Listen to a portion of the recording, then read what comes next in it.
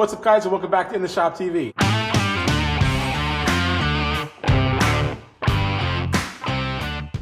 Today we're going to get started on our independent front suspension in this old 55 Chevy truck. So in the last video you'll notice we got an independent front suspension kit. It's a Mustang 2 kit from Speedway Motors. I kind of condensed it all into fewer boxes right there. I'm going to get started welding in our boxing plates right now for our frame. So these are the boxing plates that they gave us right here. There's two of them. They're going to kind of seal up that C-channel frame right there so we have a nice rigid frame to weld our cross member to. So these are kit specific, and it's wider at this end and tapers down narrow at this end, just the same way our frame is wider here and tapers down. So guys, what I'm doing is I'm clearancing the frame, meaning I took measurements and I'm at 2 1/4 inches right here at this width, right before it starts to taper down.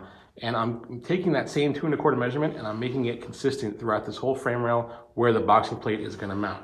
Meaning from here to this mark, all the way to here. I'm doing that on the top and on the bottom of the frame rail. I'm going to do the same thing on the other side. Then what I'm going to do, I could just weld them to the face of the C-channel, but what I'm going to do is I'm actually going to cut the boxing plates lengthwise to fit inside of the C-channel and sit flush with the outside of it. The reason I'm doing that is because the cross member itself comes from the factory cut at 29.5 inches from inside to inside diameter. So right now, where I have my frame clearance here from one side to the other is exactly 29.5 inches. So I want that cross member to slide in there nice and tight, nice and straight, so that when I go and tack it and weld it in, it's just totally true and square on all 4 corners. And it's going to give us a really good straight foundation to start on for our front suspension. I went ahead and I've clearanced the top frame rail and the bottom frame rail on this side, and I've clearanced the top frame rail on that side, but I have not cut out the bottom. You can see it kind of gets wider here as you go forward. So I'm going to get the grinder, get that marked out, and we're going to cut that out and we'll start welding.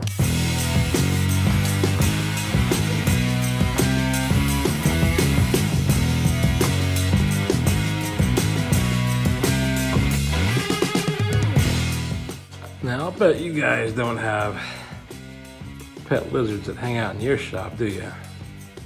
See, that's Fred. He stays in here all the time. He can come and go if he wants because he got that gap under the door. And he comes in here and he eats all the spider eggs and all the spiders. And he hangs out with me when I work. It's my pet lizard. All right, so we've got that one piece just kind of precariously perched in there. It is not square or flush or anything yet. I just wanted to make sure that it fits, and it does. It's a really nice tight fit. So I'm happy with that. I'm gonna cut up the other one and see if we can get it fit to this side.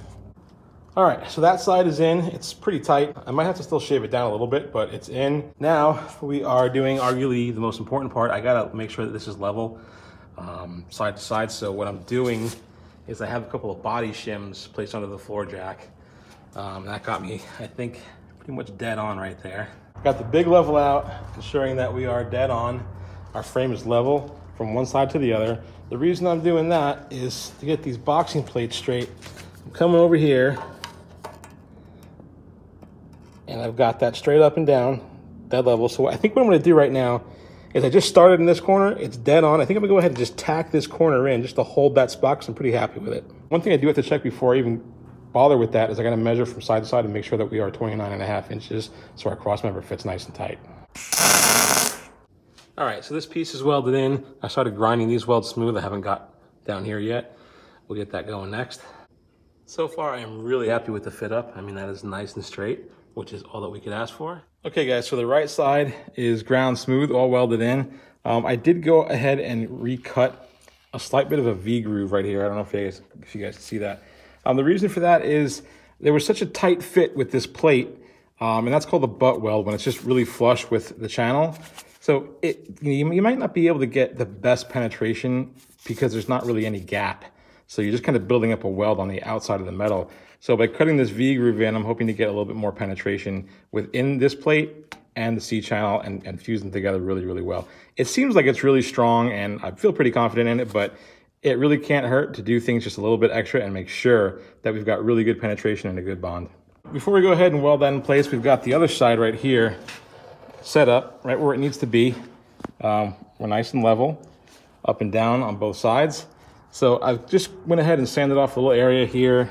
There's one on the level you can't see, and another one here, just for my tacks. I'm gonna go ahead and get this tacked in place. And then I'm gonna do the same thing, but this time preemptively, not mess up. I'm gonna kind of notch a little bit more of a gap here where this gap is. And I just really wanna get some better penetration and also clean some of this mill scale off so my welds stick better and don't get contaminated.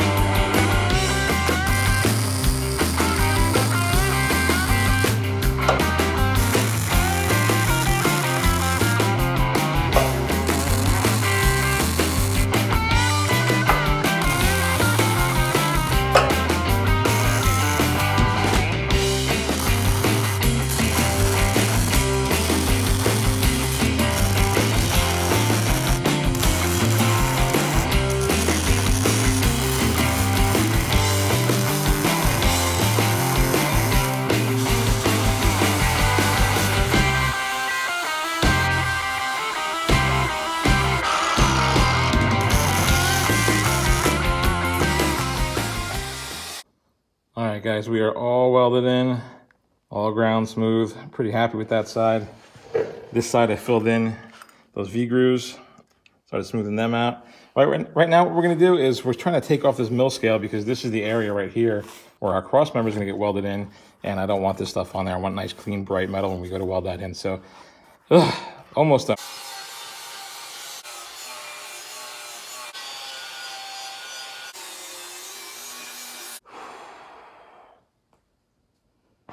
Yikes. All right, guys, those plates are welded in. They're all ground smooth. We are done with that. And it's a good thing because I'm sick of welding and grinding. Up next is our cross member, but not this video, guys. Come on back to the next video. We'll get that cross member welded in. We'll get the top hats mounted up. But right now I'm gonna go shower. Guys, thanks for watching. I'll catch you on the next video.